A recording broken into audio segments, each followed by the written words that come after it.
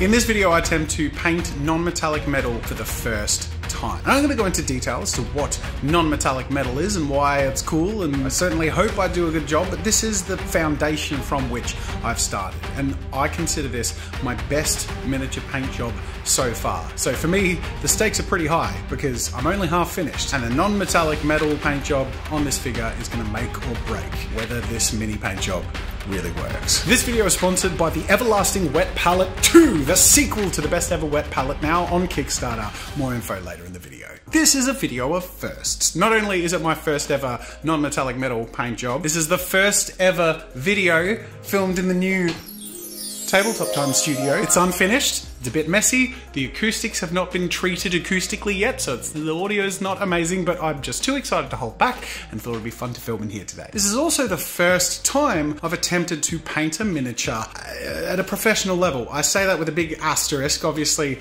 you know, this is my first attempt. I can't claim that the result is that. Now, this whole project started actually way back in, I'm gonna say, the first ever mini video on this channel. Dave and I did a bit of an analysis of a really cool mini that was sent to us by Angel Giraldez, who is one of my favorite ever mini painters. And I said painting non-metallic metal would be one of those things I'd love to try one day, but also the mini itself was a miniature by Broken Anvil Miniatures, and they sent a bunch of really cool minis, and I specifically requested one from their website, which is this really cool orc that I just love the look of and wanted to paint one day. Well, months and months passed, and I finished up a few personal projects, and I feel like starting a new one, and I thought to myself, I have that orc I wanted to paint. And I decided I'm gonna do it. I'm gonna paint the mini I really like and wanted to paint, even though I felt a little bit nervous about it, because the mini is so cool. And there's a part of every artist that feels like they might ruin it by putting paint on it, but at the end of the day, you gotta face your fears and do it, so I started. With this piece, I did what I see people do, rather than leaning on the shading process to be done with materials that do a lot of the work for you, like shades or like contrast paints, taking it region by region, painting the shadow color, and the mid and highlights those specific tones. The skin tone is where I started, doing a base of a flat, sort of murky, muddy green, just because I wanted to have a little bit of that warmth in there. So I didn't want to go too green. I wanted it to feel a little bit fleshy. So it was almost as brown as it was green, meaning there's just a bit more of that red in there. Even a little bit of blue, which ends up creating a little bit more of a gray look, but still, you know, green. Then slowly but surely, I start to introduce the mid-tone colors and then the highlight colors. And as I painted through the skin tones, it became really helpful and really quite fun to implement a lot of the lessons I've seen people on YouTube teach, but never actually tried myself. One in particular that was really useful is the tutorial on painting by Squidmar, where he talks about highlighting in areas that are in the indentations, like in the middle of the chest or between muscles, because at the end of the day, it's more about the region that faces the source of light rather than what is furthest in the muscle groups. He explains it much better than me, so I'll link to his video in the card and description. It was really helpful, and I feel like applying that to my paint job was a huge step up in my intentional ability to paint shadow and highlights, especially in anatomy. So I got through the whole skin step with all of the skin tones of my orc done, and then added in some of those extra features like the scars and the face details. And with that done, I was feeling really good. And it was really fun, satisfying feeling to know that I am painting the mini that I wanted to paint. It's working and looking better than anything I've painted or anything else, and it's looking better, at least in the regions I've painted so far, than it did before it was painted. It's a good place to start. Good encouraging feeling to have. Let's keep going. So next I painted the rope around the arms and the pants of the orc. And it's around these steps that I started to really feel my first kinesthetic lesson sink in. And that is, it's all about light. When you're painting intentionally where light and shadow go, you actually have to make choices about the colors. Now that seems like a given to say that, but the reason I really felt this is because I did paint a base color and then work my way up to the highlights kind of universally, and it made it look flatter. So I actually had to go back and deepen the shadows in the darker areas underneath the model, but also brighten the shadow areas further up on the model, because the shadow areas closer to the highlight and the light source are going to be lighter than even the light areas underneath the model or in the shadowed areas. I'm hoping that makes sense. Now that's not to say I applied it perfectly throughout these areas or the rest of the model, but really it's the feeling of knowing that lesson now from practice practice and trying to apply it that's going to strengthen my ability to do it. But even doing it almost or good enough is better than I've ever done it intentionally before, and it's a really fun feeling. So with the larger areas of cloth and leather and skin all done, and then moving on to the finer areas, just like the stitching and some of the trims or little details, I basically wanted to paint everything except for what is going to be metallic, because that is where the challenge is going to begin. My first time painting non-metallic metal. Now this is where things are going to get really fun, especially because in setting up the new studio, Vallejo actually sent us the entire range of their fantasy colors, and oh my god, I'm so excited. Thank you, Vallejo. And the best way to work with great paints is to work with a great wet palette, because you can pre-establish your gradients and you can hold on to those colors and the mixes you delicately create so that they last for days or even weeks of painting. In fact, this is the wet palette that I've been using for my orc here. You can still see it's got some of the paint from sort of more the leathers and some of the stitching and the skulls and stuff. Now, I've been using this Redgrass Games wet palette for the entire process of painting the orc so far. At the end of the day, I only get an hour, maybe two, every couple of evenings to work on my orc, and this has been a project for a few months. So being able to hold on to the mixes of colors for a week or two at a time is just incredible. And what's even more incredible is the brand new Everlasting Wet Palette 2 that they're launching on Kickstarter, which you can go check out with a link in the description. Now they've actually sent me a prototype to check out and show you guys in comparison to their previous Wet Palette and Wet Palette XL, which you can see size-wise is right in the middle, at least the normal version. They also have an XL of the Everlasting Wet Palette 2, but I personally really do like this new size of their standard wet palette. Having just that little bit of extra room really hits that Goldilocks point for me as far as the area I like to mix my colors on. But there is so much more that they're doing with the Everlasting Wet Palette 2. Starting off with the most important things, their improved sealing system, so it holds the right amount of moisture and the right conditions for your paint to stay at the same consistency days at a time. And the new hydration membrane, or wet palette paper, but it's so much more than that because you can't get this anywhere else. In fact, it's patented paper. It's reusable, so you can actually wash your wet palette paper and get 3, 4, 5 or more uses out of one piece of your hydration paper. And just like everything else as part of their wet palette system, it's specifically formulated to hold and keep moist the right amount of paint and water and hydration, and I don't know how, it's a science that they've figured out, and it's amazing. And they've added the new feature of a slide locking system tray that is of a different size. This one holds contrast paints and washes of a Citadel paint size, which you can use as well as their standard dimple cup with your wet palette. They lock into place, so you're reducing spills, but you also have access to your metallic paints, your washes or contrast paints that you normally wouldn't use in your acrylic wet palette. So go check out the Everlasting Wet Palette 2. The link's in the description. I discovered wet palettes this time last year, changed my entire worldview of miniature painting, and since I discovered Redgrass Games wet palettes, and I've tried them all, I have never looked back. Huge thank you, of course, to Redgrass Games for sponsoring this video. So I had my playground selection of Vallejo paints to choose from for my wet palette, and knowing that the point of non-metallic metal is to create the illusion to reflectivity without relying on reflective metal pigments to do that for you, I needed to decide on what color the metals are that I'm working with, and also what colors are being reflected. I mean, at the end of the day, I'm making really specific choices about light and how it's bouncing around here. So while I still am not sure on how the choices are going to come together or what's going to work, I've sort of decided to collect steelish looking colors and then a mix of gold colors that I'll use more as trims or accents, but I'm really going to focus on a more steel and metal look. I've decided that it's going to be reflecting a fairly standard blue sky above, so maybe some of the highlights or those areas will just have that tint of blue, but I really want to lean into trying to make this look reflective, so I've gone for something pretty intense. I want to reflect a really rich red arid earth and maybe some yellowy red grass that's on the ground, and to really help me understand how to do that visually, I created the ground with that little snippet of cardboard. As you can see, I just sort of mixed some of the battle ready bases that Geek Gaming Scenics make that really look cool, and then mixed in with some tufts from Gamer's Grass that work really well with that. I've got this little swatch of earth that I can sort of lean on and keep referring to as I paint the areas of metal that are aiming down at and might be reflecting that earthy color. So I've got my wet palette prepared and my gradients pre-mixed and my earth swatch there to refer to. It's all there. Now it's time to paint non-metallic metal for the first time, which is why you clicked this video. And I'm sorry it took so long to get to it, but I really hope that the journey on the way to this dramatic and exciting moment has been as interesting to you as the result will be. I think part of me is also a little bit scared because I really love this starting point. And I don't know how the non-metallic metal is going to go because that's my first time.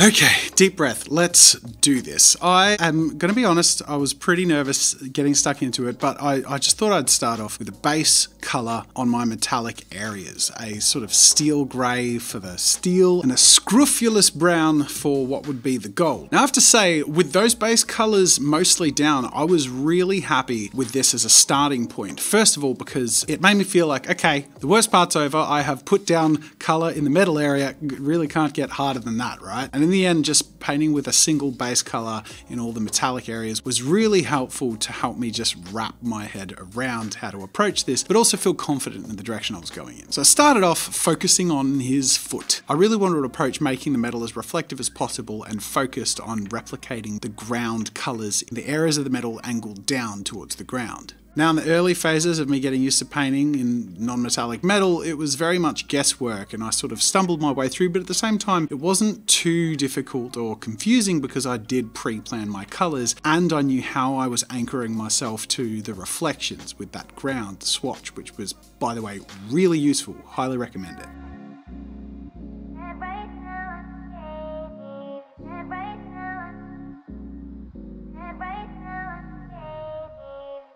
I went through the process of painting the shadows, in particular the reflective colors, and the highlights in more of a slightly bluish and steely hue in the highlight areas in the one area, that front foot, as completely as I could at this stage, and was really happy with the results. So much so that it gave me a huge amount of confidence with how to move forward with the rest of the paint job.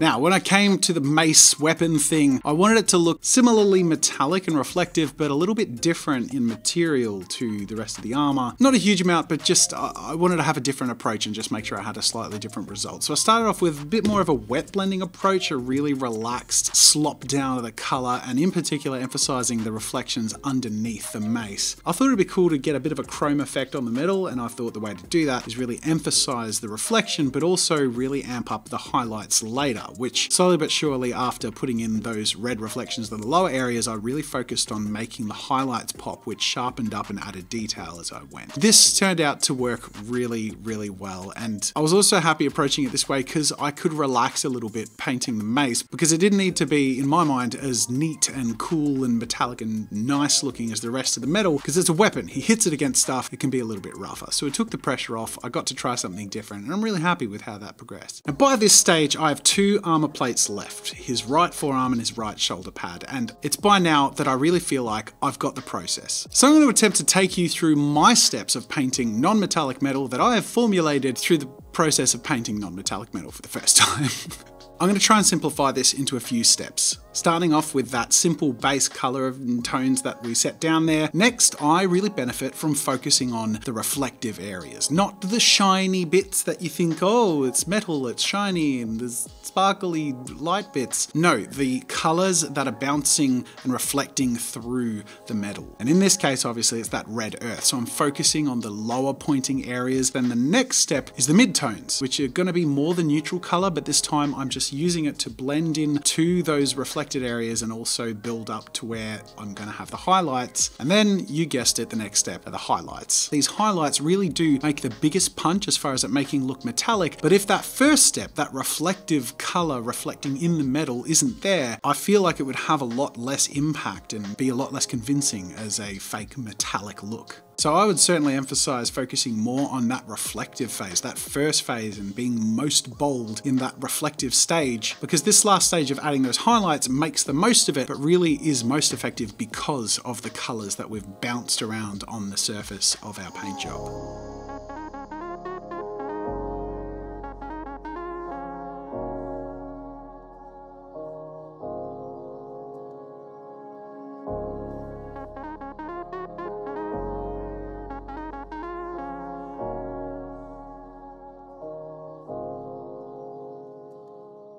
Alright, I'm nearly ready to move on to the last phase, except that I noticed I had missed a few spots, which is actually a great opportunity to put my 3 steps into practice super quickly to sort of see how punchy and quick I can paint non-metallic metal on these weird discs. Starting off with that base neutral tone, then step 1, our darker reflective areas with the colour that we're reflecting, in this case the reds, then onto our mid-tones, strengthening up towards the highlights, and then last but not least some really sharp highlights. And you can see really quickly these random metal disc things have a much more metallic quality, especially compared to the ropes and the cloth surrounding it. Now obviously I've gone through everything and added general highlights, but I'm going to add one last step through the whole piece and all the non-metallic areas that I'm going to call the super shine. Trademark, copyright. This is quite simply going through all of the areas I'm going to hope look metallic and make them look as metallic as I can with near white highlights in really sharp areas. I'm highlighting some edges that are most in the direction of the light source, but I'm also occasionally adding just some little reflective areas that just sort of have a little gleam or shine, some little lines under where the cuts and nooks are, and overall just adding a really sharp punctuation to the paint job to really make it stand out and have a lot more contrast than the rest of the paintwork of the Mini, and to add that super metallic quality that I'm going for to try and make this look as non-metallic metal as possible.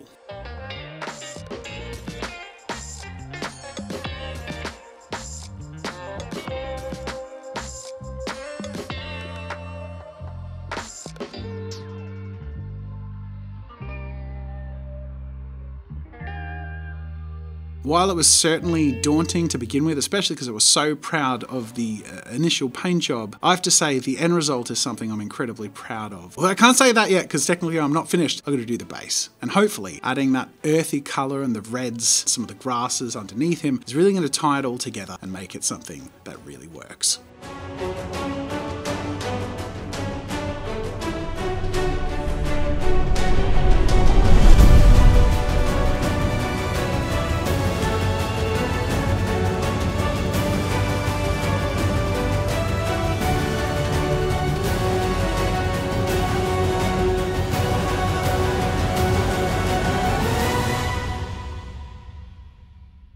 Alright, now it's something I can say that I'm really proud of. I'm going to say, not only is this my favourite mini paint job I've ever done, like my personal best, which is really fun to hit that benchmark every now and then, but I'm really, really proud of not only having tried something new, but having the opportunity to apply the art skills and some of the technical knowledge I've learnt elsewhere in my career to something so specific that I've really been eager to try, and I'm just really proud of it. I really hope you guys enjoy the result. I know I do, so that's obviously what matters most. But at the same time, I'd like to offer this as an encouragement to any of you who are interested in trying something like non-metallic metal. Maybe there's another technique you're interested in trying out but feel intimidated by. At the end of the day, sometimes you just gotta hold your breath and give it a go. And it may not turn out perfect, it may not be impressive, but if there's anything I can say that I've learnt through this process, sometimes you know you want something to look a certain way, but your eye isn't used to translating that into 2D or 3D. And I think because I've spent a lot of years training my eye on how to create sculptures and paintings and drawings with reflective attributes, I was able to utilize that and put it to work in this Mini today in a way I'm really proud of. And I guess the encouragement would be, whether you know it or not, the work you're doing, whether it be illustration or mini painting, it's all building your skills, and more you'll be able to utilize those skills in some of the different tools and techniques you're going to want to try in future. I hope you have enjoyed my first time painting non-metallic metal, and our first video in the new Tabletop Time studio, though it is kind of unfinished, and my first attempted professional quality paint job. And to be honest, it was really fun, but also a little high pressure. But I've also discovered how fun contrast paints are in the last week, which takes a lot of that pressure off, and it's really fun in a different way. And oh my god, I want to do so much different stuff with mini painting, and I love this, and this is cool. So make sure to subscribe, because I'm going to talk about all this stuff with all of my friends on Tabletop Time and with you to make some amazing content moving forward. So yeah, don't miss out. Subscribe, hit like, hang around with us, because we have fun here. My heart is still racing. Oh, awkward sign off. What do I do? This is the first awkward sign off in the new space. You know what that means? Dance party.